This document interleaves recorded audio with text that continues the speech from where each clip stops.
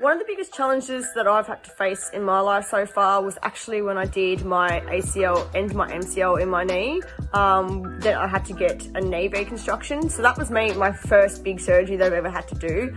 And then within a year, I actually did my ankle as well.